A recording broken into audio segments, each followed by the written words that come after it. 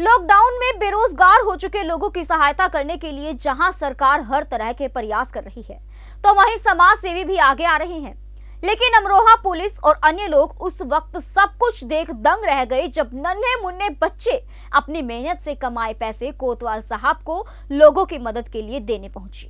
नन्हे बच्चों के इस साहस और मदद के परिचय को देख लोग भी तारीफ करते नहीं थक रहे हैं। दरअसल ये बच्चे हैं मोहम्मद साद और हंजला, जो अमरोहा जनपद के हसनपुर क्षेत्र में रहते हैं और YouTube पर स्टार भी हैं। सोशल मीडिया पर वीडियोस बनाकर उससे पैसे भी कमाते हैं। लेकिन जब से लॉकडाउन हुआ है तब से लोगों को रोजगार भी छीन चुका है। उनकी मदद के लिए सरकार के साथ समाज सेवी लोग भी आगे आ रहे हैं। सोशल मीडिया पर मदद के लिए आगे आने वाले लोगों से प्रेरणा लेकर ये बच्चे हसनपुर कोतवाल को 5,000 रुपए मदद के लिए देने पहुंचे। नन्हे मुन्ने बच्चों के इस हौसले को देख पुलिस वाले भी दंग रह गए। जिसने भी इन बच्चों के बारे में सुना बस तारीफ ही कर रहा है। इन बच्चों का कहना है कि वो YouTube से इनकम करते हैं और जब समाज सेवी लोग मदद करते हैं तो हम क्यों नहीं, इसलिए हमने भी लोगों की मदद के लिए आगे आकर एक प्रयास किया है।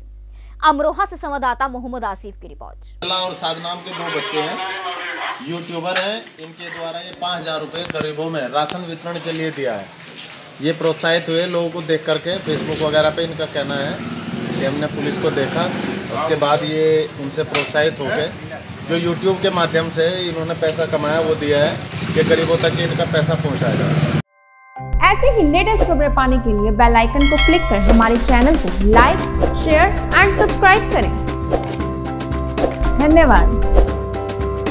JBD Banquets लाए हैं incredible marriage palace Rajgharana and the finest banquet hall Jyoti Garden.